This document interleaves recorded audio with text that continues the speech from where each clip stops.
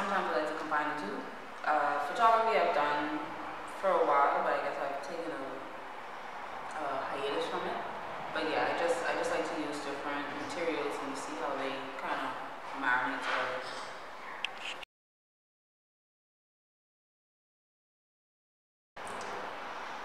I would say nature first and foremost.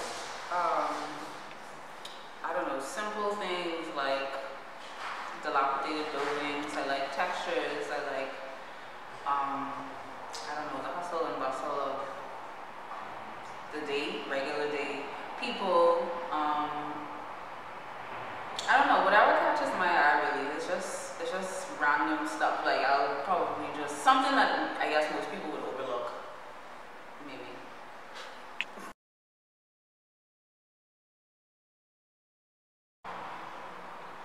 I think sometimes you get into little spells, like you don't quite know what you want to create, or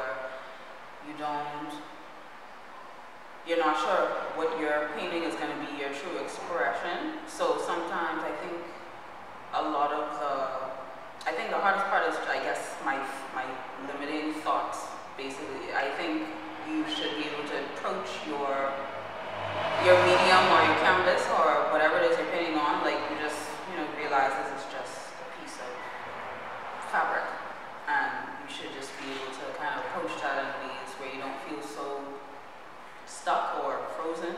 So I think it's just getting out of that headspace where you feel like you can't, which is, I think, the main thing.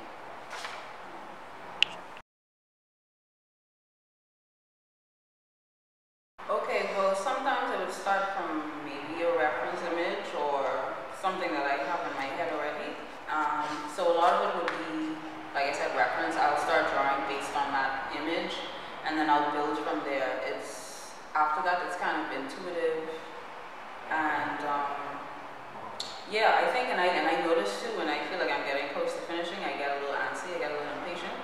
So I basically just kind of put all my energy into it one time, like just charge full force, and then when I feel like I'm getting close to finishing, it's like, oh, I don't know why I'm suddenly slowing down, but I know it's almost done, I just gotta finish it.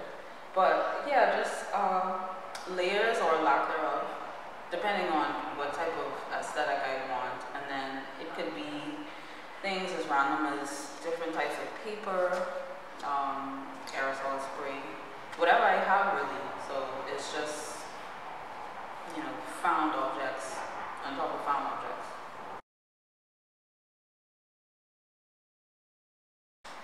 I have a few, but I think one person that I enjoy their message and their concepts. He's actually a Polish painter. I don't know if I'm going to say his name correctly, but it's Paweł Kuzinski or something like that. I'll have to double check. But he does a lot of socially woke pieces, and I think a lot of it has to do with society being immersed in their technology so much so that it kind of took away their humanity, or it'll be some type of socio-political thing. It's like clever juxtapositions almost that he kind of puts together in this kind of grim composition. So I don't know, I'll have to send you a link on some of his work, but he's one of my favorites.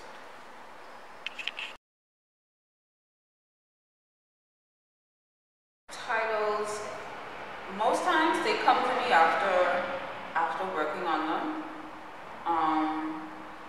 And then sometimes if I don't have one, I just put in untitled. But there was a particular piece that I did, paper collage, where I think I had made it untitled. It was for a collage show, and I hadn't named it for about, I don't know, a year. I kept it as untitled. And then I just remember coming home just so exasperated, and I looked at it, like, wait, I have a name for this.